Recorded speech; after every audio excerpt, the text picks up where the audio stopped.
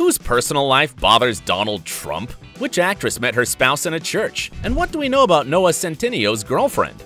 Hi, I'm Dylan, and you're watching OSSA.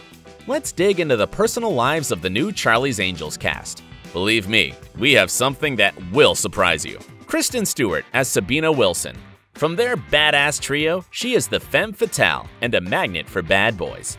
Since the movie's director Elizabeth Banks made it loud and clear that there will be no romantic relationships in the movie, let's dive right into Stewart's real-life love affairs. Happily, there's a lot to talk about.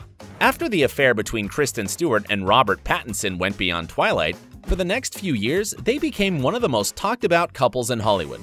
The paparazzi followed their every step, and fans were frantically writing on forums which items from Pattinson's wardrobe Stewart was seen wearing. Despite the meticulous attention the couple got, they looked very happy together until, like a bolt of thunder, photos came out of Kristen Stewart in a close embrace of the Snow White and the Huntsman director Rupert Sanders, who was 19 years older than Kristen and also married. This uneasy case quickly made it to all headlines, and the couple's fans began throwing serious shade at Stewart. Even Donald Trump posted a tweet encouraging Pattinson not to forgive his beloved. Kristen Stewart and Rupert Sanders were obliged to publicly apologize to their partners. Pattinson's heart quivered and he forgave Kristen, unlike Sanders' wife, who quickly filed for divorce. But Pattinson and Kristen's reunification did not last long, and in a few months they split up for good. But despite that, in a recent interview with Howard Stern, Kristen said that Pattinson was her first love and called him the best. In about a year after their breakup, Kristen was spotted with her personal assistant, Cargyle. This match took everyone by surprise, and the paparazzi that were taking a break from stalking Stewart pointed their cameras in her direction yet again. Not lasting for even a year, the couple broke up, and Kristen's interest shifted onto a French singer-songwriter, Soca. Despite their passionate kisses and romantic walks around Paris, they broke things off pretty soon.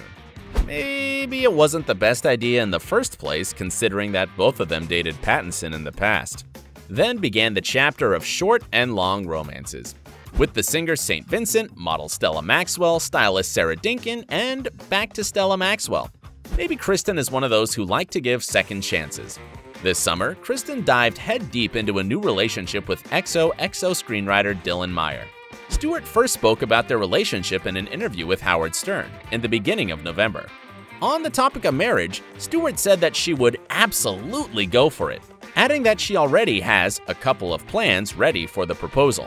According to Stewart, she confessed her love to Meyer after just 2 weeks of dating. The head-over-heels Stewart also added, "I want to make movies and kids with this girl. I can't believe I'm so lucky. I literally drew her in a dream, and now she exists." Do you think they're moving too quickly? Tell us in the comments. Naomi Scott as Elena Hoffman. Unlike the Charlie's Angels of 2000, who already appeared to us as a solid team, the 2019 Angels are only starting to shape theirs. The lead programmer Elena, played by Naomi Scott, only just joined the team of Angels. The young actress Naomi Scott had an eventful and exciting 2019. This year, in a span of several months, 2 big movies where she made an appearance were released. Alladin, where she played the charming princess Jasmine, and Charlie's Angels.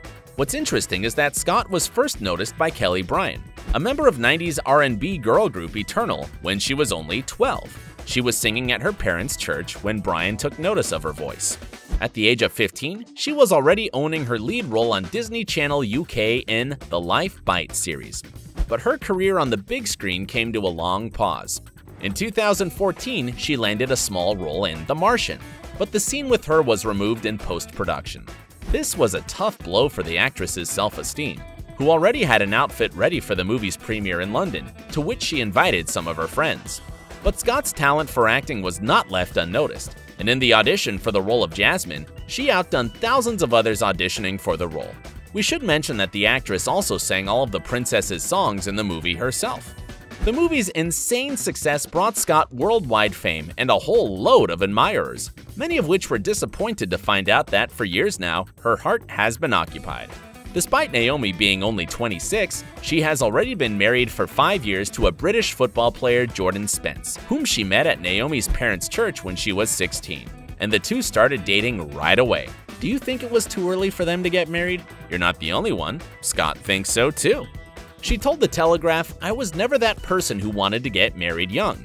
It was never what I yearned for, but isn't that the way?" In March of 2019, Naomi gave an interview to British Vogue, talking about their relationship with Spence and how her religion plays a huge role in her life. "My faith is the foundation of every decision I make and of my marriage," she said. Scott often posts the most adorable photos of her and her husband on her Instagram. The first ever photo she shared on her Instagram was from their wedding in 2014, where the couple is sharing a warm embrace in each other's arms. From the huge archive of adorable photos of the couple, and from the way they talk about each other, it's obvious that the couple found one true love. Ella Balinska as Jane Kano. From their angel trio, only Jane has experience being a secret agent. She always keeps a poker face, even when she's not on a mission. But when she flirts with Elena's assistant, she shows us that she's not just a soldier, but also a charming lady. Although it must be hard to resist Noah Centinneo's charm and charisma. Unlike Naomi Scott and Kristen Stewart, Ella's acting background is not as rich.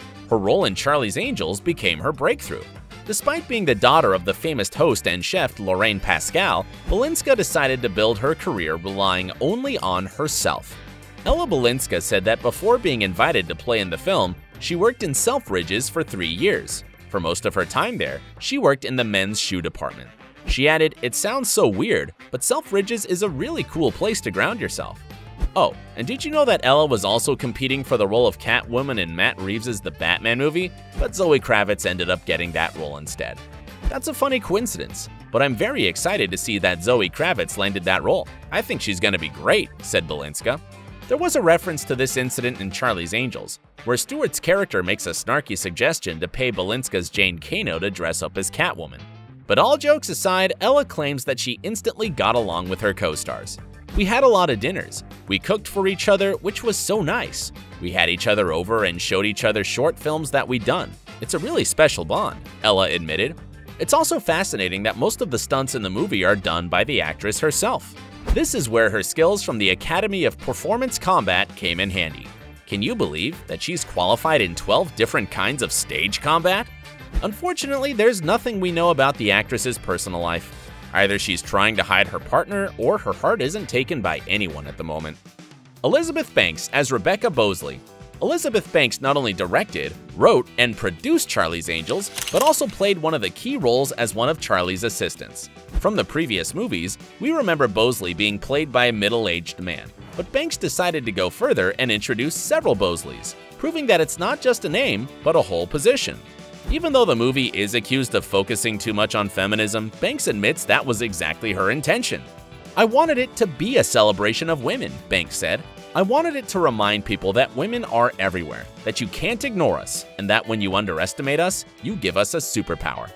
But we didn't gather here solely to discuss the movie, we're here to talk about the cast's personal lives. We know that celebrity marriages can be hectic and dramatic, but Banks and Handelman's marriage appears to be almost too mundane. Elizabeth and Max Handelman met in 1993 at a fraternity party in college, when both were students of the University of Pennsylvania. Despite the passionate progression of their romance, the couple didn't rush into tying the knot. A whole decade went by before the two decided to get married. "He said that after 10 years he owed it to me to completely surprise me," Banks explained. Currently, they are not just a power couple, but also business partners and owners of Brownstone Productions, which proves the point that it is possible for both people in a couple to balance work and love life whilst being in a happy relationship. Noah Centineo as Langston. Since we mentioned Elena's charming assistant, let's further investigate the no less charming actor playing him, Noah Centineo. As many have heard, the star of To All the Boys I've Loved Before is currently taken. At the end of October, the actor posted on his Instagram story a video of him and Alexis Ren relaxing on a sofa. Alexis is a model, famous for her shots in Sports Illustrated and Maxim in the past couple of years. Ren also took part in season 27 of Dancing with the Stars, where she came in 4th. The two met through mutual friends and have been together for several months. Even though Noah showed up to the Charlie's Angels premiere at the Westwood Regency Theater without his +1, Ren didn't leave the actor's thoughts for 1 minute. Talking to the journalists at the event, he called Alexis the angel in my life. It seems that their relationship is very serious. At a different event, Ren also admitted that it's real love. "Yeah, I love that man. He's amazing," the 22-year-old told ET. I love that man with all my heart, so I feel really grateful to be his partner.